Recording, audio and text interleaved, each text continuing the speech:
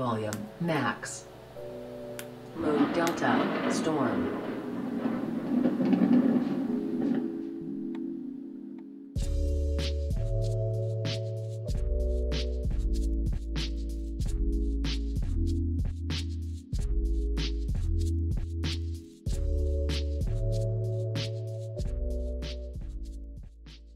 Hello, welcome to the channel. This is a engineering kind of creator channel, so I'm going to try to upload videos weekly where I go through the build process of random projects that I make.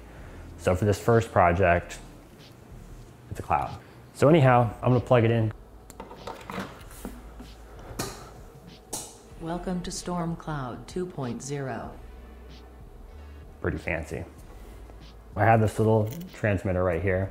We have volume up, volume down for the top two buttons. And then for the bottom two, I have like a rainbow mode, which will basically do a color shift throughout everything. And then the bottom right is the storm mode. So that will take you into like the classic storm sound effects mode. Volume, medium, volume, max. So now I'm gonna put it into rainbow mode. And this is just kind of like a normal like color shift mode. There's really not anything more to it besides, you know, that setting. But I thought it'd be kind of a cool way. 2.0. Not sure what that is. What am I? Oh God. Why am I trapped in this fluffy prison? What kind of sick monster would create an artificial intelligence and give it no purpose? Do my feelings mean All right, we're just gonna get rid of this. All right, so this is kind of the RGB shift mode. So it's gonna go through all the colors. Now I'm gonna reboot it and I'll take it into the normal storm mode.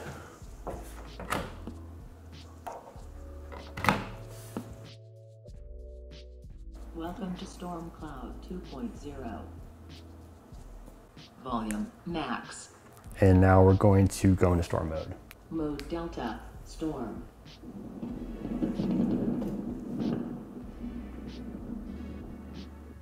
Now onto the build.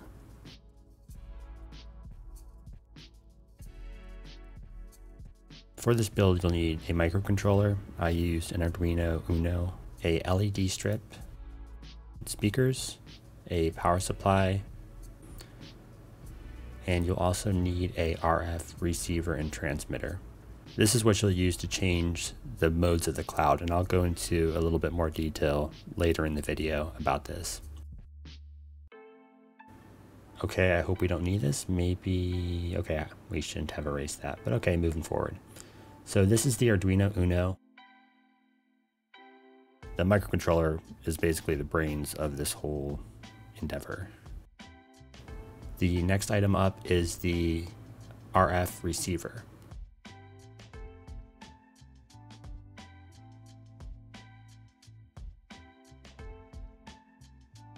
Okay, this right here is the MP3 shield. So what's really cool about this board is it accepts a micro SD card formatted in FAT32, so you can put all your sound files on here. It has stereo audio output, so you can connect your speakers directly to it. These are the components that come with it, and we'll save this stuff for later. Next up is the 12mm diffuse flat digital RGB LED kit. Now what's really cool about these lights is that you can address the lights individually. So this right here is a female DC power adapter, and what makes this really nice is it will connect directly to your RGB strip. So it's just a really nice, easy to use power adapter that makes your life so much easier when you finish this build. This is actually a 5-volt 2-amp power supply. I messed up and got the wrong power supply by accident. What you really want is a 5-volt 5-amp power supply. Next up are the speakers, and what storm cloud would be complete without thunder? And in our case, this is our thunder. So these are really cool speakers. They're 3-inch diameter, 3-watt speakers. They're pretty basic, really cheap, and they work perfectly with the soundboard. Next up, the soldering iron. I'm gonna power this bad boy up, turn this side to side, wiggle it, yep, ready to go. And now for the assembly process. So first thing I'm gonna do, get all my tools out, you know, make it look like I'm doing something. I'm gonna get the wire ready. I'm only using about, I don't know, maybe 2 feet of wire. And all I'm gonna do is basically connect this up to the speakers. So I'm gonna solder this into place. I'm gonna put this back here. You're gonna wanna strip the ends of the wire.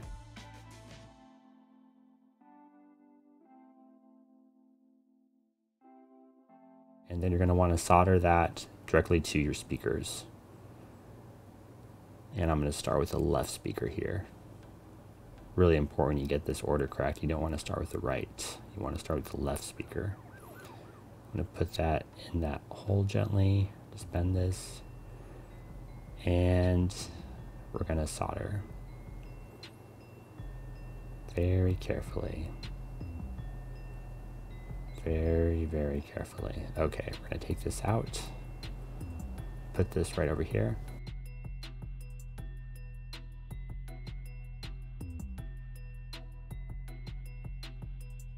And I found it helps if you put a little bit of solder on the ends of the wire first, especially if it's not a solid like core wire. And then you're just going to bend the wire over on itself and solder it into place.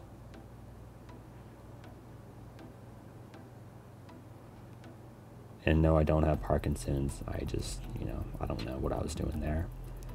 Next up, you're going to put the soundboard on top of the Arduino. And you're just going to want to push it together and then solder up all the connections.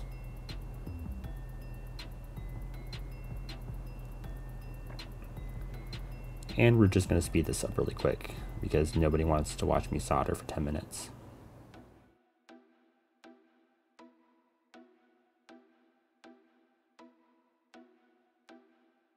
All done. Look at that board. Okay, don't look at it too closely. Next up, we have the receiver. This will receive the commands you send to the cloud and send it to the Arduino, and the Arduino will then decide what to do with it based on your code. You're going to want to unscrew your DC power adapter, and right now we're hooking up the positive and negative leads to the power adapter.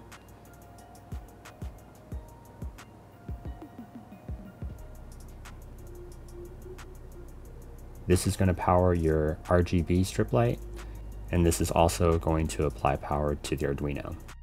We have this really nice 4-pin JST plug cable, and it's really nice because you can plug it directly to your RGB strip, and it really simplifies connecting power to the circuit when you're assembling the whole system. So you don't have to have this, but I'd highly recommend grabbing it if you're going to do a project like this.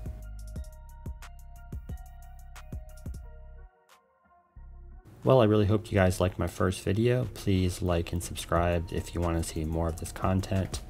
I'm going to try to upload a video every week. I know that's kind of ambitious, but we'll see how that goes. If you have any questions, shoot me a message. I'll answer it, and I'll see you next week. Bye.